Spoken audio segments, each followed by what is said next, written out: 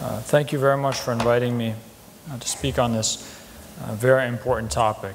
I agree with the other speakers. This is the most important topic. And it's a very serious topic. So I'm going to speak very seriously. And I'm sorry if you find my heavy tone disturbing, but disturbing you is part of my objective. First, I'm going to speak about Islamophobia, what it is, what its origins are. And then I'm going to end by asking you a question. I'll ask you the question right now. I'll tell you what it is, and I'll ask you again later, which is, are you American? This is the question. Are you American? As Dr. Fahmy said, Islamophobia is not unique.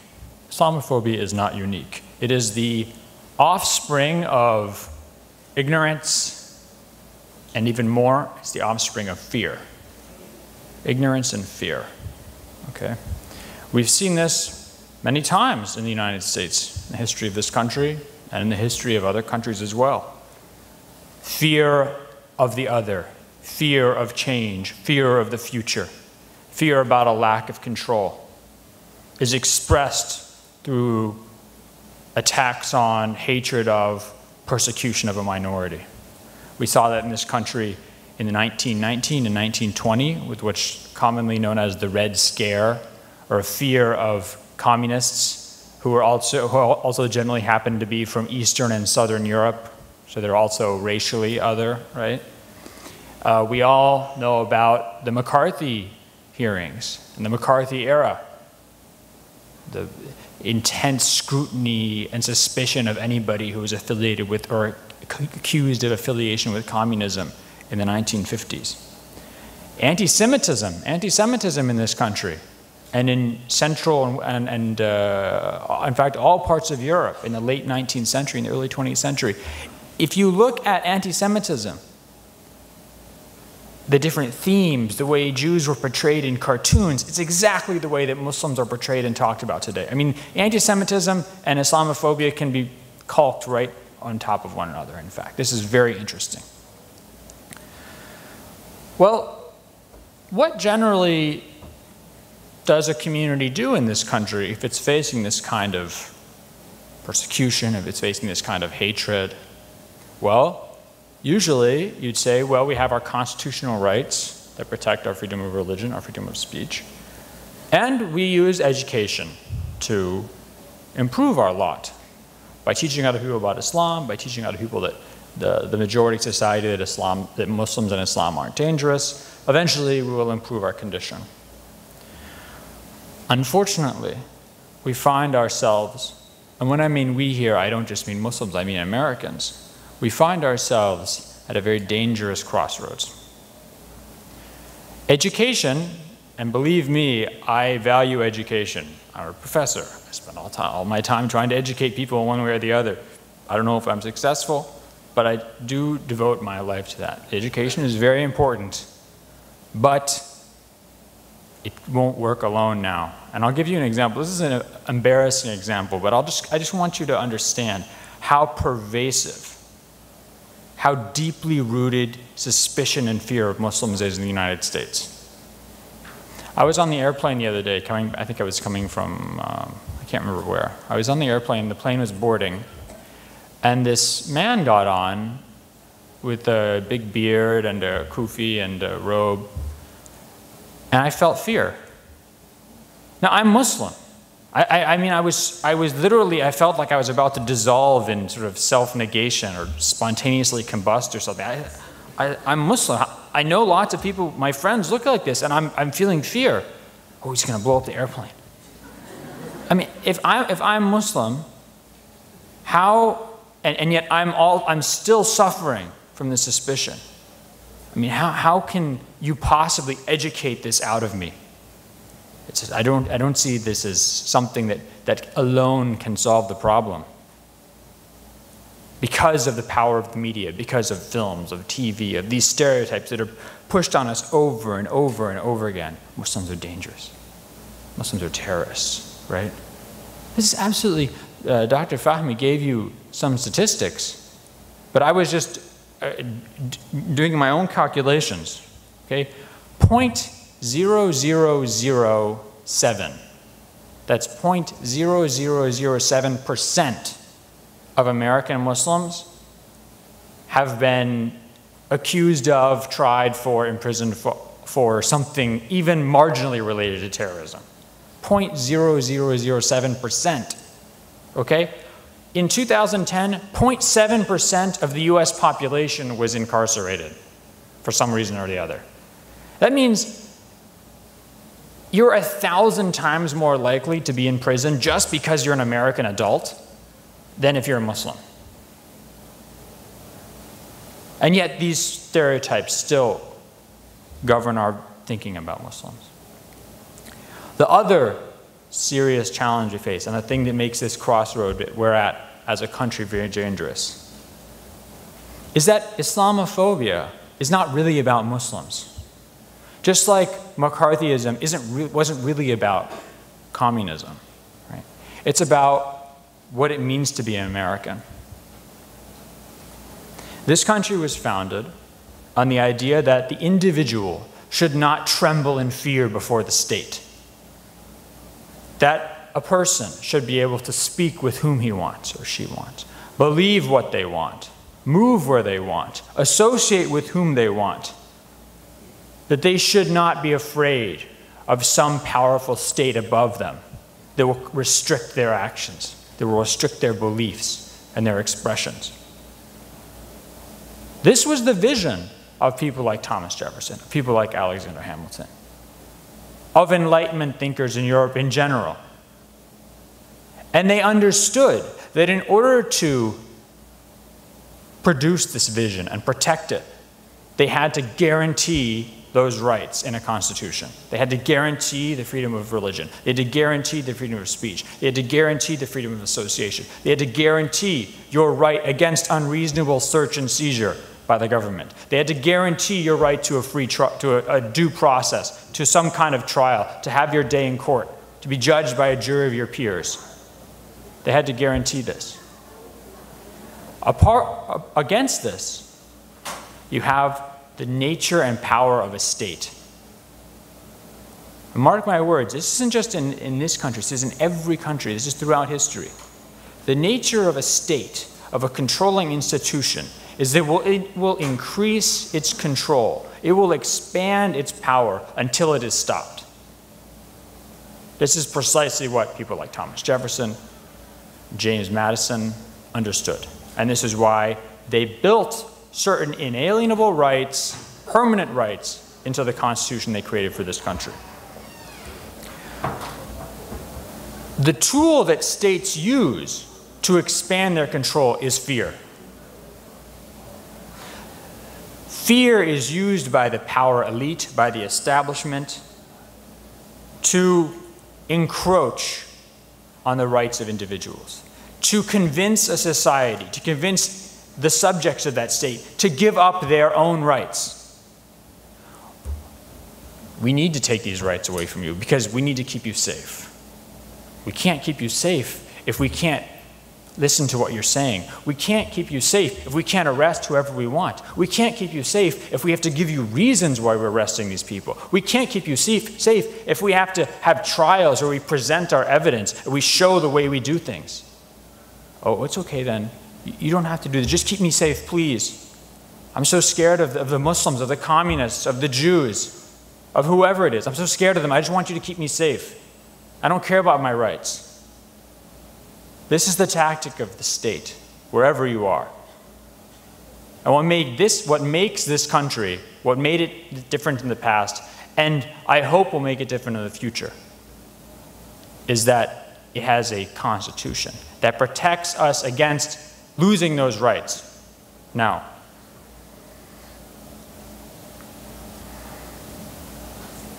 the current argument that we see during the war on terror is that Muslims are so dangerous, radical Islam is so dangerous, that to fight terror, the government needs to encroach on our rights. We need to give those rights up.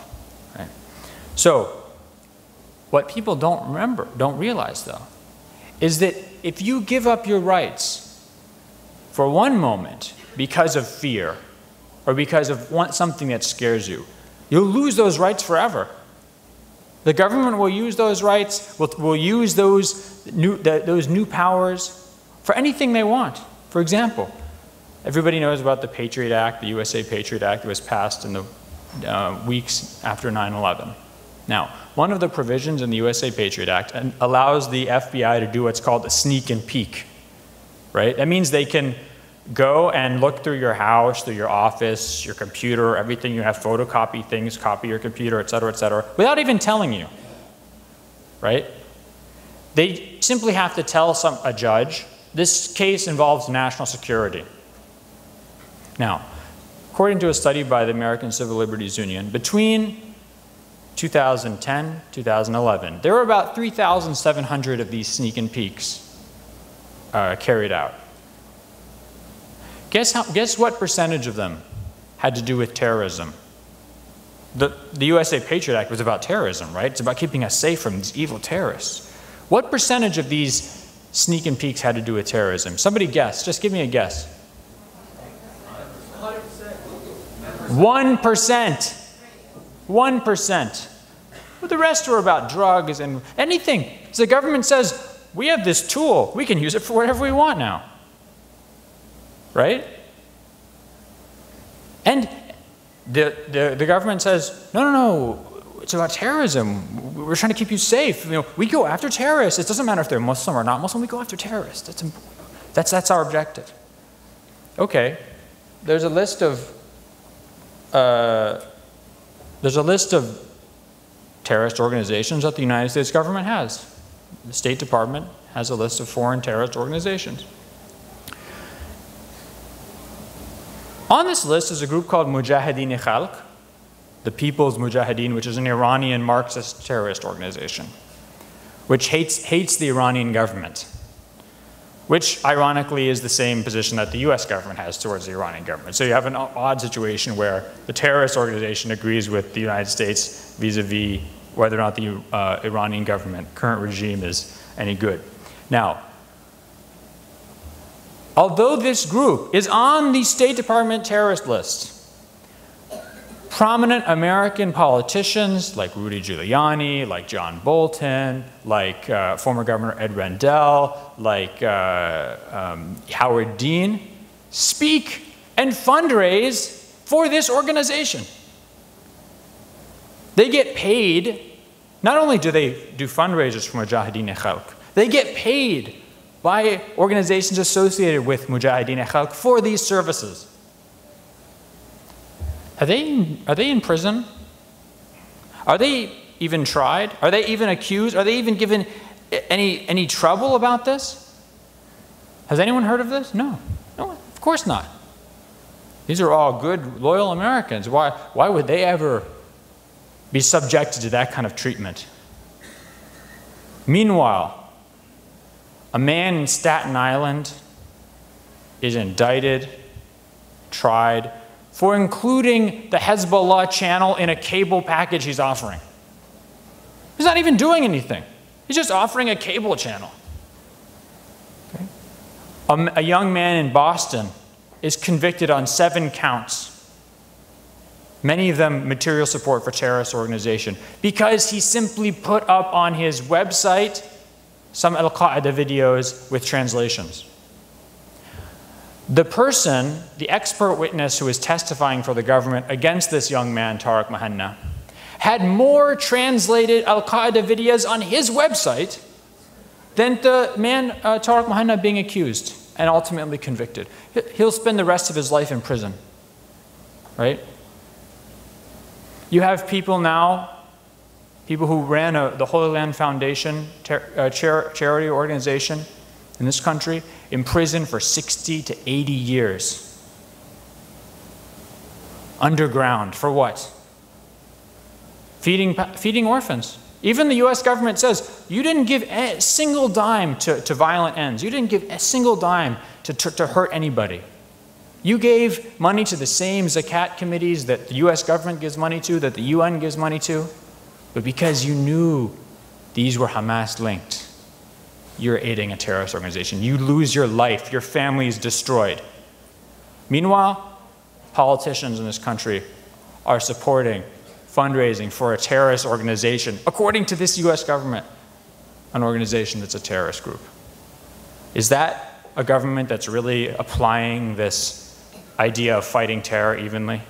Or are they persecuting certain people for their political opinions, certain groups for their religious identifications, certain people because they come from a certain part of the world and dress one way or believe something? Is that American? So I come to the question, are you American? I ask myself this question. I'm asking myself the same question. Are you American? Do you really care about freedom? Do you really care about rights? Do you really value what Thomas Jefferson wrote, what James Madison wrote? Would you fight for the same things they fought for, that they were willing to be hung by the British for, that they started a revolution for? Or are you just passing through? Are you just here in America because the jobs here are good, right? You make good money, you can get an education, you get a job. You don't want any trouble, right? It's okay. I don't want anyone to bother me. I don't want to cause any problems. I don't want to be a victim. Someone else's father gets put in jail. Someone else's son gets put in jail. Someone else's father gets shot by the police in cold blood. But as long as it's not me, I'm okay. I don't want trouble.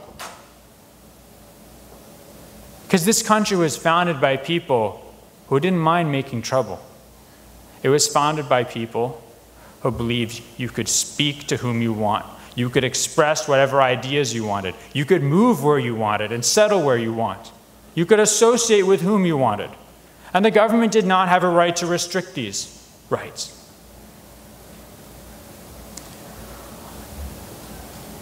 If we Muslims in this country don't take up the challenge of fighting for our civil liberties and for the civil liberties of all Americans, we'll just be another frightened minority here, hoping that it's not us who gets picked next time. We'll be in a country that isn't special anymore, that isn't free anymore for anybody. What will that gain us? If, however, American Muslims take up the challenge of fighting for civil liberties, of defending the Constitution for all Americans, then not only will we be accepted in this country, we'll be looked to as leaders. Just a few months ago, a monument was unveiled in the National Mall for Martin Luther King, Dr. Martin Luther King Jr. A man from a racial group that decades earlier had been considered property, not even human beings.